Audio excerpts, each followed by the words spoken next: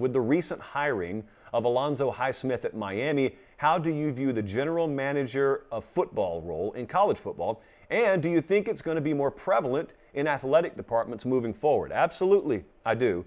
This has been a couple of years in the making. I thought this was a good idea before NIL. Certainly think it's a good idea afterwards. And really, if you think about the classical general manager role, the general manager's there to do exactly what the job description says. Manage in a general capacity, oversee pretty much every facet of the operation, but also, what does the general manager do at the NFL level? In the NFL, the general manager is handling a lot of things that aren't really in the purview of the head coach. It's not what the head coach specializes in. Now, at the college level, the reason some coaches prefer the college level is because they can have more control. The trade-off for going to the NFL sometimes is you don't have control. Some head coaches have very little say in who their franchise drafts or trades for. Some do, some don't. It's a crapshoot. In college, the head coach makes all those calls, and they still will. It's not like a general manager comes in and overrules a head coach on whether they're going to offer a 4-star tight end out of Mobile. That's not the way that works. But what can happen, and what is happening, because I talk to some of these folks at the college level, is there are a lot of things on your plate now as a head coach that didn't even exist 5 years ago. 5 years ago, if you're the head coach at Wyoming, or you're the head coach at Virginia Tech, and I were to say, hey, how are you doing handling the funds in your collective?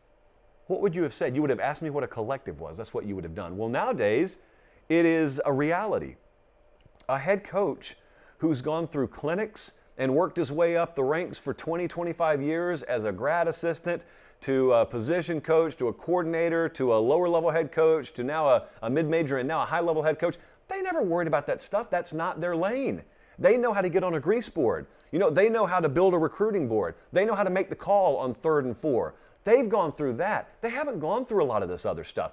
And so instead of trying to relearn things, trying to teach the old dog in the mirror new tricks, you've got the resources available. Why don't you just go hire someone and then put all that on their plate and hire someone good enough where you can put it on their plate and then you can feel comfortable saying, all right, you're going to handle that, right? Good. I'm going to go over here and do these other things.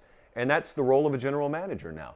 A general manager is making sure day to day that roster management is in a state that it should be. They are tasked with making sure they monitor the transfer portal.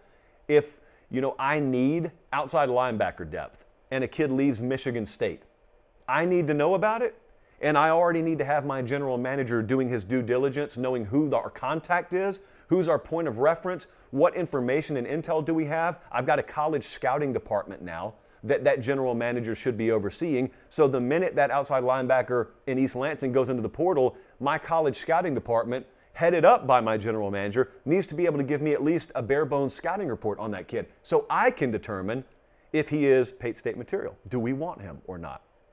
Those are some of the tip of the iceberg roles of a general manager you can imagine. But the point is, you're trying to alleviate a lot of the stuff that has no business being on your plate as a head coach. And so that's what Mario's doing with Highsmith. That's what everybody's doing. Everybody, you can call them director of player personnel, you can call them director of football operations, you can call them general managers. Yes, there's a different skill set that is needed today in college athletics, specifically football, than was even needed a decade ago. What does that mean for a real world person like the folks listening to this podcast?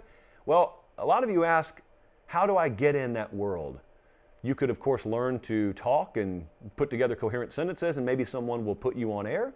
You could learn to coach the game, or maybe, just maybe, there is a skill set you possess that's coinciding with right place, right time in college athletics, and there are folks like you who are needed inside major operations and major college football programs. So I'd keep my eyes open. I'd pay attention to this stuff because a lot of you have always wanted to be in college football, but you've always thought, well, I just do this or I just do that. That has nothing to do with college football. It may now. It very well may now.